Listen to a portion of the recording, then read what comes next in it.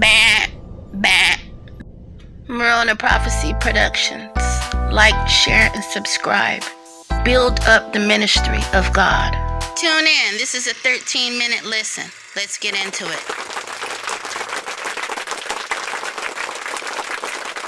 So without further ado, everybody hit that likes button so we can get that algorithm going, so we can get this message through to the church and to the masses.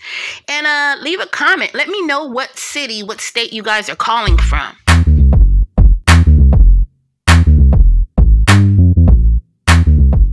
Justice. I thought this was interesting because I had a debt also for a student loan for Heald College. I'm from California. So I thought that I would bring you this information and let you listen to what is going on behind the screen, behind the curtain. Okay? So this is from a podcast called NPR Up First that I listen to. And it's through KQED. And the topic was Student Debt Relief Legal Challenge, House Hearing on China, Mexico Election Reform. And this is the Supreme Court. And they wanted to hear a challenge they wanted to present a challenge to Biden's administration for the student loan forgiveness program. And basically several Republican-led states are asking the court to permanently block the program. But due to the states have the rights to sue. That is the question. A House panel holds a hearing on the competition between the U.S. and China. A competition? Okay. It's one of the very few issues that's getting broad bipartisan attention. I can barely pronounce that word, but it's BIPARTISAN. And more than 100,000 people in Mexico City protested the overhaul of the country's independent electoral institute. They say the reforms are a threat to democracy. I feel like it's a threat to our democracy out here in the U.S. too. But let's continue.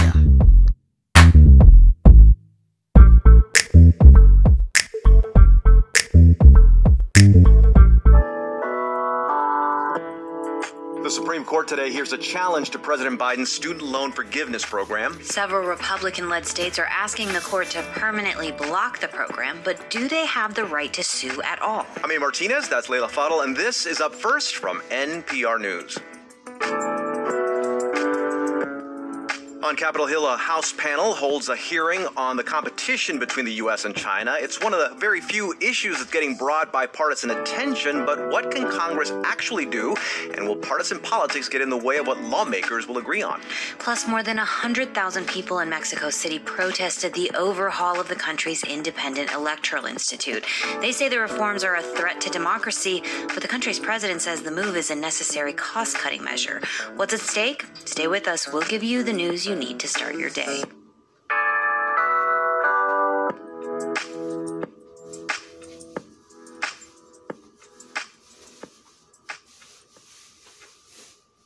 A handful of Republican-led states are asking the Supreme Court to permanently block the Biden administration's student loan forgiveness program. The states argue the president exceeded his legal authority when he implemented a program to cancel up to $20,000 in debt for people holding federal student loans. NPR Legal Affairs correspondent Nina Totenberg joins me now to discuss. Hi, Nina. Hi there. So what is this case all about? Well, after the 9/11 attack, Congress passed a law to ensure that federal student loan borrowers would not be economically clobbered in a national emergency. The law specifically says that when the president declares such an emergency, the Secretary of Education has the power to, quote, waive or modify any statutory or regulatory provision governing student loan programs. Now, during the pandemic, the Trump and Biden administrations both invoked that law to pause student debt payments without penalties. And last year, President Biden went further. The start of a bigger plan? Yep.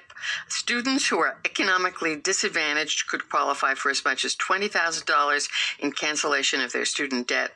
And bigger earners, those making up to $125,000, could qualify for a maximum of $10,000 in debt relief.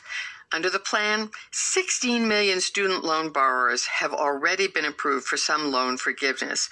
But before any debt was canceled, 6 states challenged the program in court, and the plan was put on hold. Today, the Supreme Court hears arguments in that case.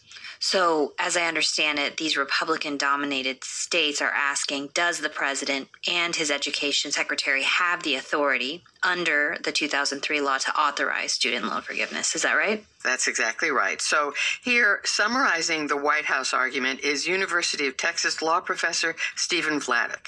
This is a stunningly broad grant of authority from Congress to the Secretary of Education. It's not vague.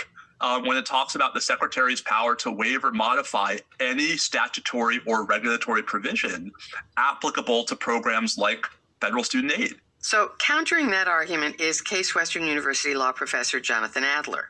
Modifying and waiving regulations and requirements is different than erasing the underlying loan.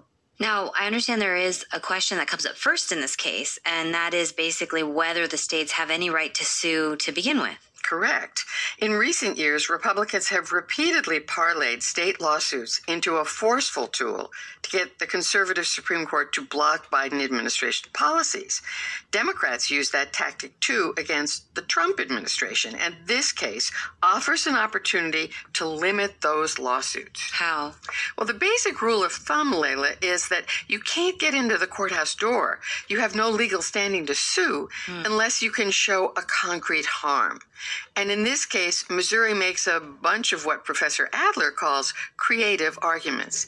He says their best argument involves a state corporation that services loans and a claim that the state might lose revenue if large numbers of loans are discharged. Okay, so Nina, if the court says the states have no standing, what happens? Well, barring other legal challenges, an estimated 43 million federal loan borrowers will get some loan relief.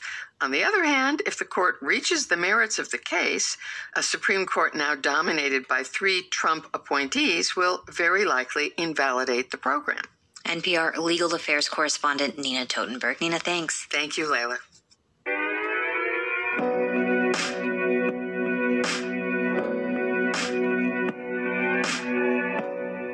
Tonight, Republicans and Democrats are putting the spotlight on an issue they agree needs to be a top priority. In a rare display of bipartisanship, a newly created congressional committee will hold a primetime hearing addressing the strategic relationship between the U.S. and China. NPR's Deirdre Walsh joins us now for more. Okay, so what's the goal of this first hearing?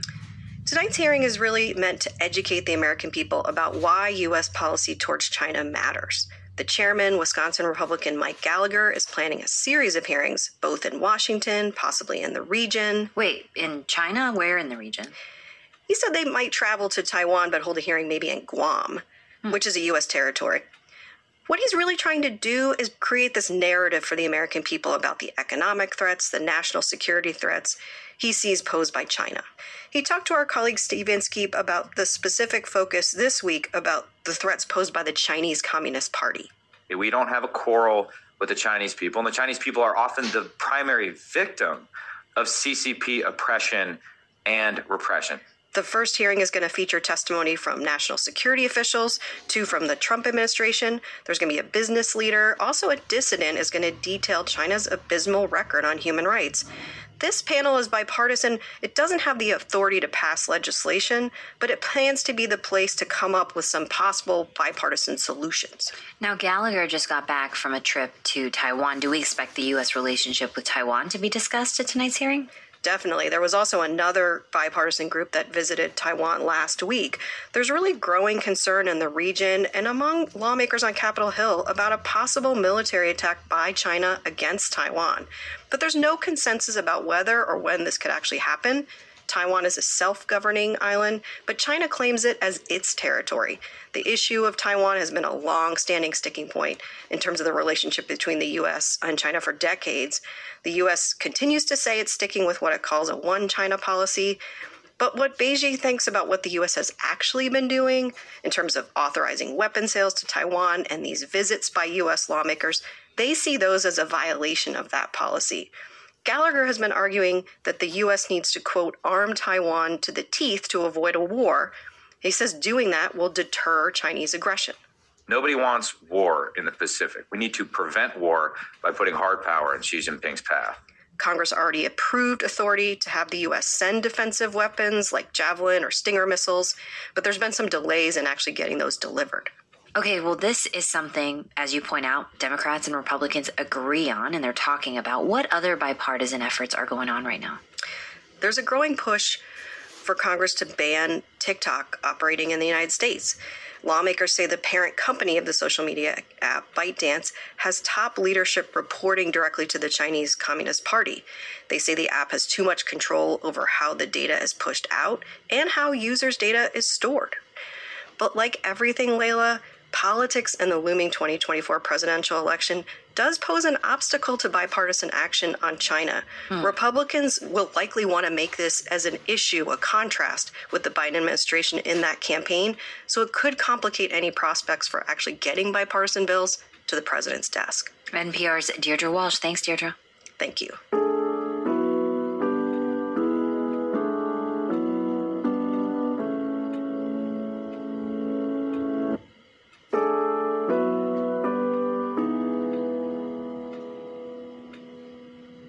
Thousands of people marched in Mexico City over the weekend to protest a decision that would overhaul the country's independent body that oversees elections. Protesters say the decision to reduce the National Electoral Institute's staff and independence is a threat to the country's democracy and could return Mexico to the days of one-party rule.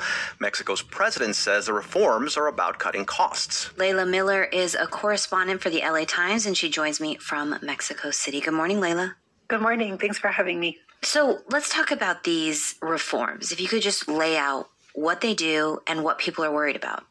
Sure. These are reforms that were passed last week that would dramatically reduce the size of Mexico's Electoral Institute and would also remove a lot of autonomy that it has.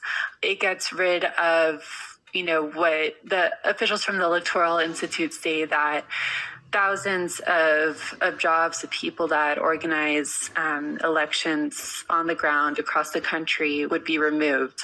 And what it also does is it removes the power that the Institute has to discipline candidates if they violate campaign finance laws. People are basically worried about is that the Electoral Institute won't have the manpower to organize elections, and that this is essentially a threat to Mexico's democracy.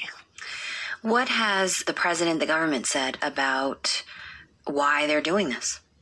So the president, Andrés Manuel López Obrador, has said the electoral agency needs budget cuts. He's been, pushing austerity measures across the board, across his government.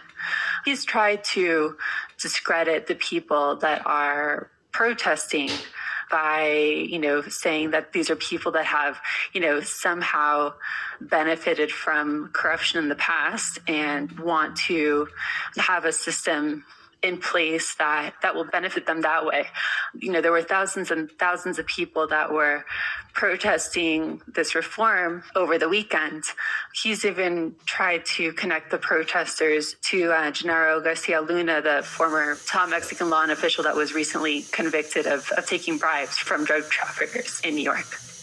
Just to clarify, he's trying to connect them to undermine the protests, saying that they're not legit protests? Exactly. He's saying that the protesters really don't care about democracy. This is not what this is about. He's saying that the protesters want to keep a corrupt system in place. And what concerns might the U.S. have about these changes, these election changes in Mexico? U.S. officials have spoken out about the reform. They've been saying that the president is trying to sabotage democratic institutions.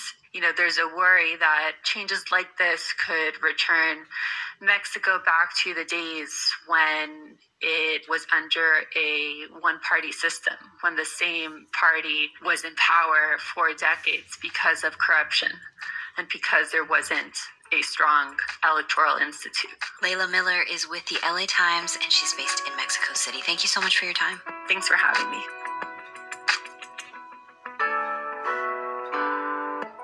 And that's Up First for Tuesday, February 28th. I'm Layla Faldin. And I'm A. Martinez. Up First is produced by Julie Deppenbrock and David West. Our editors are Alice Wolfley and H.J. Mai.